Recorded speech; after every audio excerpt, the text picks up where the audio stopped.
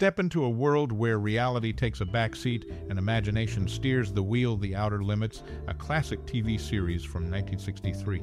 This sci-fi anthology captivates with its tales that are funny, shocking, and sometimes downright sad. Curious if there are any lesser-known facts or anecdotes about this show that fascinate you? One standout element is the presence of classic Hollywood actors, adding a touch of star power to the mysterious narratives. Who was your favorite among these icons? The Outer Limits brings you on a journey where you might discover surprising connections and performances from these legends. As you delve into the episodes, be prepared for a roller coaster of emotions. The Outer Limits crafts a unique viewing experience that leaves an indelible mark. What's your most cherished memory or personal experience related to this series? We would love to hear your stories and memories in the comments below. So, buckle up for an exploration into the unknown, filled with twists and turns that will keep you hooked till the end. Are you ready for the ride? Share your thoughts and join the conversation about this timeless series. What classic Hollywood actor in this TV series was your favorite? Are there any lesser-known facts or anecdotes about this TV series that fascinate you? What's your most cherished memory or personal experience related to this TV series? We would love to hear your stories and memories in the comments below. Step into the captivating realm of The Outer Limits, a groundbreaking TV series from 1963 that defied the conventions of its time. Picture this: you find yourself in an era where reality takes a backseat and imagination becomes the driving force. This sci-fi anthology, with tales ranging from funny to shocking and sometimes downright sad, introduces you to a multifaceted world of mystery and intrigue. What sets this show apart is not just its compelling narratives, but also the star power it brings to the screen. Renowned Hollywood actors of the time lend their talents, adding a touch of glamour to the mysterious tales. As you navigate through the episodes, you may discover surprising connections and performances from these icons, making the experience not just about the stories, but also the faces that bring them to life. In this bustling landscape of sci-fi storytelling, The Outer Limits crafts a unique viewing experience that leaves an enduring impression. It's a journey into the unknown, a roller coaster of emotions that resonates with viewers even today.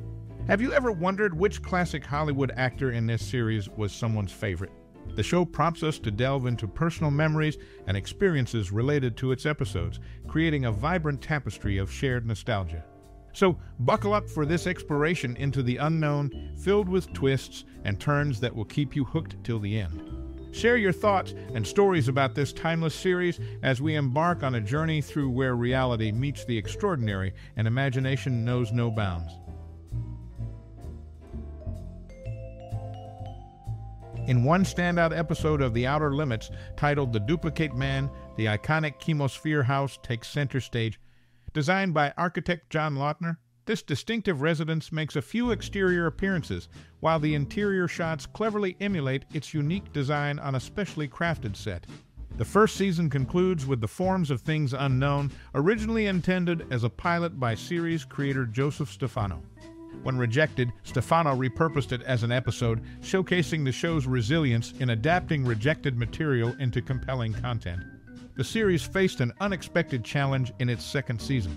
Despite being a hit, particularly among younger viewers, ABC made a questionable move, shifting its time slot from Monday nights to 7:30 p.m. on Saturdays. This move not only proved unfavorable for its target audience, but also placed it as the lead-in for The Lawrence Welk Show, competing with the highly popular Jackie Gleason American Scene magazine on CBS. The outcome was a premature cancellation midway through the second season, driven by plummeting ratings. The Outer Limits' unfortunate demise at the hands of network scheduling decisions remains a stark example of how a deliberate shift in timing can impact a successful series, cutting short its potential and leaving viewers wanting more. In 1963, The Outer Limits boasted a unique roster of actors, including Leonard Nimoy, David McCallum, Cliff Robertson, Barbara Rush, and Peter Breck, who graced both this series and its counterpart. This crossover added an extra layer of familiarity for viewers, connecting the narratives through familiar faces. Notably, Gene Roddenberry, a devoted admirer of the show, frequented the set. His affinity extended beyond mere admiration, as he incorporated elements like crew members, cast, costumes, and props into the iconic Star Trek. This symbiotic relationship between two influential sci-fi series illustrates the interconnectedness of creative minds in the television industry. Vic Perrin, the voice behind the enigmatic opening and closing narrations, shared a fascinating tidbit. Despite recording almost all his lines in just 1 or 2 sessions, he confessed to having no insight into the episode's content. Perrin humorously claimed a God-given ability to sound authoritative on unfamiliar topics. This revelation adds a layer of mystery to the production process, showcasing the professionalism and adaptability of the contributors. In a twist of fate, Joseph Stefano's rejected pilot, The Forms of Things Unknown, found a second life as a concluding episode for the show's first season. This adaptation exemplifies the series' resilience in turning setbacks into compelling content, highlighting the creative ingenuity that fueled its success. The show faced an unexpected challenge during its second season, with a questionable decision to shift its time slot. This move, from Monday nights to 7:30 p.m. on Saturdays, proved detrimental to the target audience, especially competing against popular programs like The Lawrence Welk Show and Jackie Gleason American Scene magazine. The unfortunate outcome was a premature cancellation, a stark reminder of how network scheduling decisions can curtail the potential of even a successful series. The Outer Limits of 1963 remains an intriguing chapter in television history, interwoven with the tales of Hollywood icons, Roddenberry's crossover influence, Perrin's behind-the-scenes anecdotes, and the show's resilience against challenges. It's a testament to the dynamic interplay of creativity and industry dynamics that shaped the sci-fi landscape of its time. What else about this iconic series fascinates you? Share your thoughts and stories below.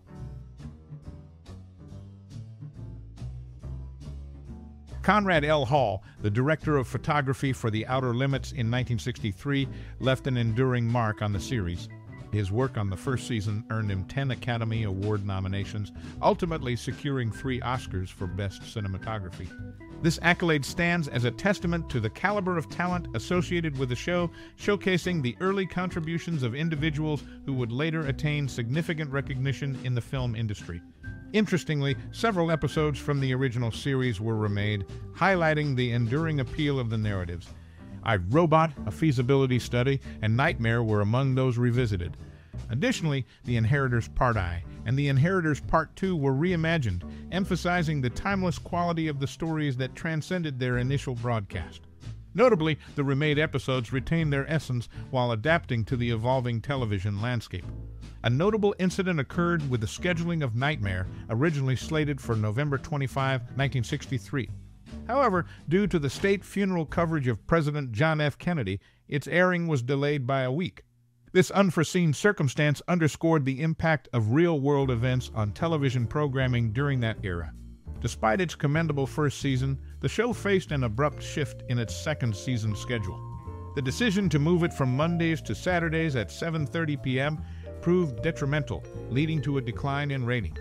Competing against popular programs like The Lawrence Welk Show and Jackie Gleason American Scene magazine hastened its premature cancellation, emphasizing the critical role of timing in a show's success. In the midst of these challenges, the series showcased resilience. Gene Roddenberry's presence on the set, along with the incorporation of elements into Star Trek, exemplifies the interconnectedness of creative minds in the television industry. Vic Perrin, the voice behind the iconic narrations, added a touch of humor by confessing his limited insight into episode content, showcasing the adaptability and professionalism of contributors. The 1963 sci-fi series stands as a captivating chapter in television history, woven with the tales of Hollywood icons, Roddenberry's influence, scheduling woes, and creative resilience. It not only left a lasting impact on the genre, but also paved the way for the future success of those involved.